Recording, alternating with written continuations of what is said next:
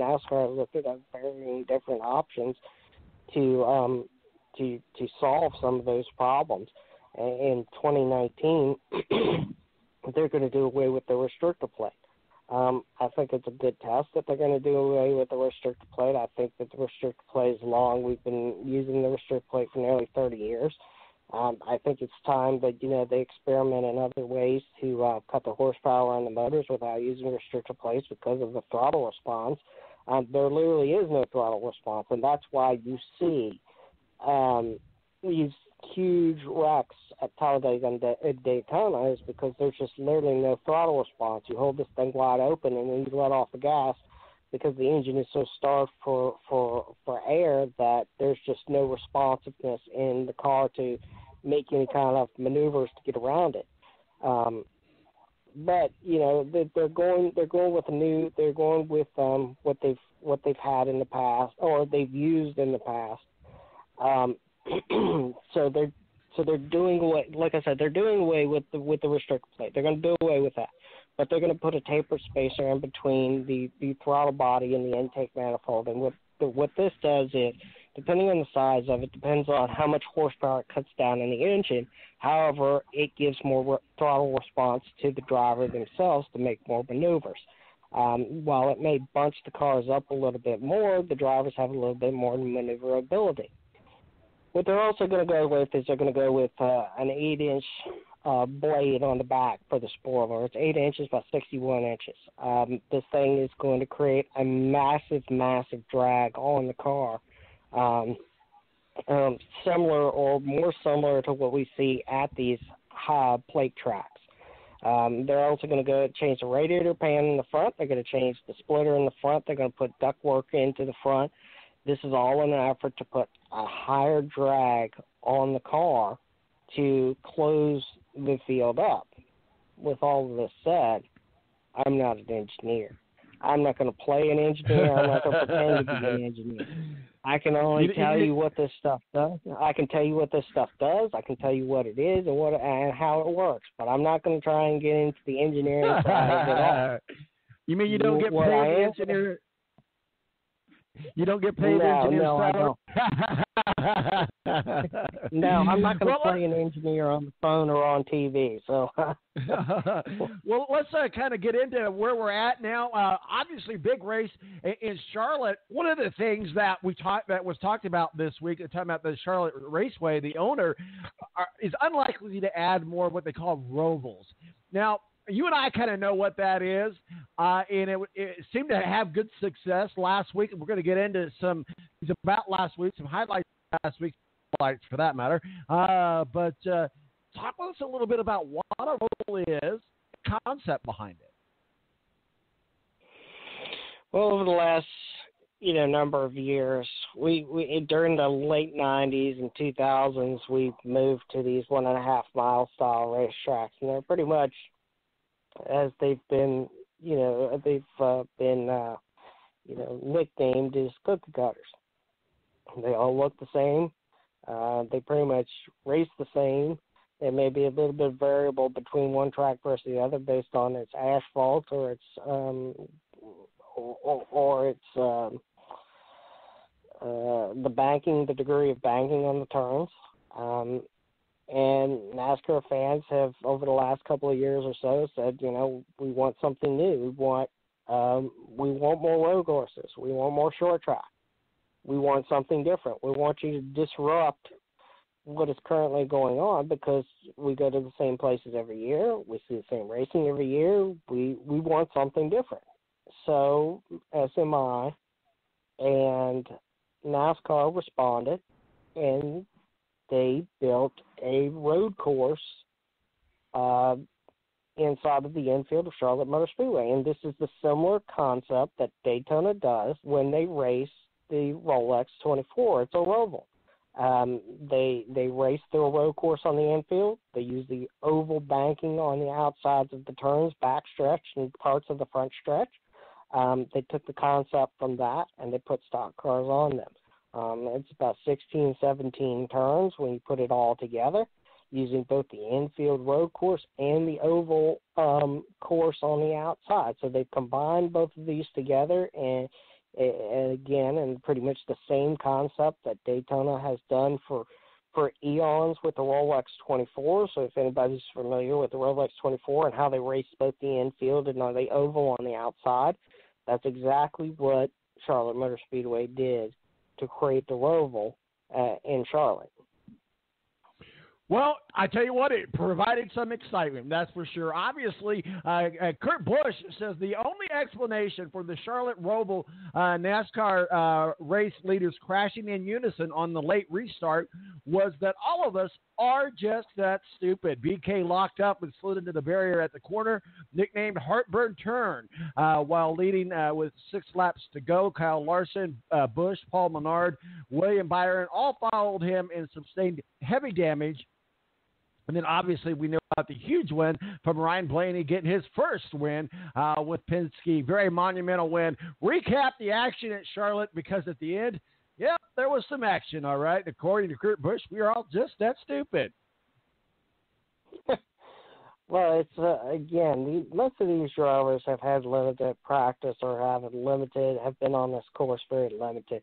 I don't think it's stupidity, to be honest with you. It's just that these drivers – somebody said go back and look at when they went to Sears Point back in the 80s, and they'll see the same exact type of racing, the same exact type of accidents, the same exact type of incidents that occurred throughout the race. And that was due to the fact that this is the first time that they had been on these courses. And while some of these teams had been out on these courses and they've tested over the last 8 to 10 months or so, it's easy to go and run around there with 1 or 2 other guys, but when you put 40 cars on a track and they all try and do the same thing, well, then there's going to be incidents, and we've seen that, and we did see that. We saw Martin Truex Jr. early in the race spin out. We saw several drivers throughout the race wreck multiple times. I mean, Kyle Larson, it was completely used up at the end of the day. It looked like it had just finished doing battle at Martinsville. It was destroyed, and in fact, it had to be towed off of pit road because they couldn't move the car anymore. The late race incident between Truex and Johnson, that solidified Johnson's end of his championship drive here in 2018. Had he finished second and lifted, I think he would have been. He's gone back and he's recapped and said, if he would have done something different, even finishing second, he would still have a chance in 2018. But, those guys were going hard. They were going hard for the win. They both wrecked, and at the end of the day, Blaney got another win this year. But there were some severely damaged cars out there that took a hit in the points. I mean, when you have Kyle Busch that had to park it for the day, Brad Keselowski had to park it for the day. Some of these other playoff contenders had to park it for the day. It was a hit for them, and even though they closed the round out, they were looking for more points that could have helped them going forward. Yeah, absolutely. I'm sorry. I thought you had something else to say there.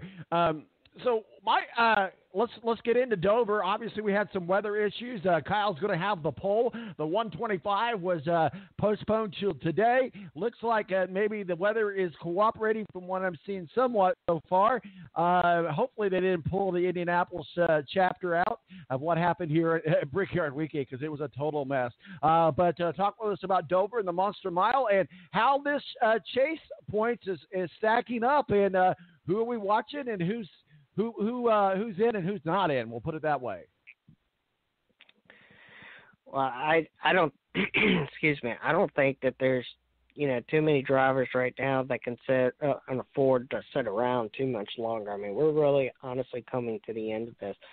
I'm looking at some drivers towards the back of this thing, like Alex Bowman or Kyle Larson took a heck of a hit this weekend. If he can't get something together in the next couple of races, he may come out, he may win at Dover this weekend, and I think he'll be okay.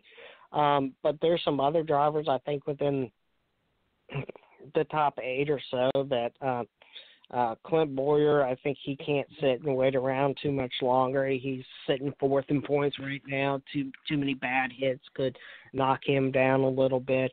Ryan Blaney, even though his virtue of his win, he's sitting right there on the cusp of in or out, tied right now with Chase Elliott. And I think some of these drivers, it's now a point where they have to go, or, they're going to be left behind, unfortunately. So this weekend, it's we get to go to a concrete racetrack. Tires sometimes play a role into this, but not so much this time of year where it's cooler now. They're going to get some rubber down on this track early today. I think right now with the K&N series are running, but it's a very fast track. It's a high bank track coming off turn 2. It can ruin your day pretty quickly out there because that track closes up. You get these nice wide racetracks around the turns, but you hit turn 2 coming off that down backstretch. It really gets really small coming through there, and we've seen a lot of incidences down the back that have ended a lot of people's day. As far as Dover is concerned, go ahead. No, I was going to say they don't call it the Monster Mile for nothing. And as you go into the track there in Dover, you're greeted by a huge stone monster statue just eating up race cars. So absolutely, that's for sure. Go ahead. Final points there, sir, for today's race, and who's your prediction and what are your thoughts?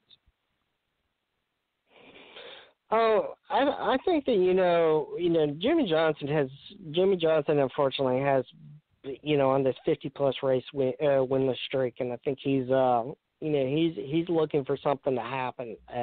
He's won multiple times there at Dover in the past. I think he's going to put on a good show this weekend. I think he's got nothing to prove at this point, so other than going out there and trying to break that winless streak, I think this is a place where he could potentially do that at. Based on his previous record there. Otherwise, I would look at a Kyle Larson or somebody like that needs to improve upon their days. These tracks seem to play into his hand, and I think those are the two right now you got to look at. Well, we'll certainly be watching it, and certainly as the season winds down, we'll be having you on breaking down the championship as we get ever so closer to it as we begin the month of October. Steve, where can people find you working your masterpieces, sir? You can follow me on Twitter at Speedway Digest, Facebook.com/Speedway Digest, and SpeedwayDigest.com. Steve Wilson, we appreciate you joining us, and we'll see what happens there today in Dover. Thanks a lot. You guys take care. Thanks. Steve Wilson, our official NASCAR contributor. We're back on the air with some NASCAR. It's been a few weeks, it seems like, just because of a lot of different issues and situations. Thinking of Matthew-Embury, breaking down some college football action for us at the beginning of the hour. Joining us in the Balance Green Room here in just a moment, Rick Riggin, executive producer of the Balance, going to break down some NFL action. We'll get some a little bit of Notre Dame talk from him, and we'll see what else we can get him to chirp about. My name's tom-marquis, Presidente. This is the Balance Radio Network. We'll be right back. Tonight, I just want to take you away. Throw your hands up in the sky. Let's set this party on fire.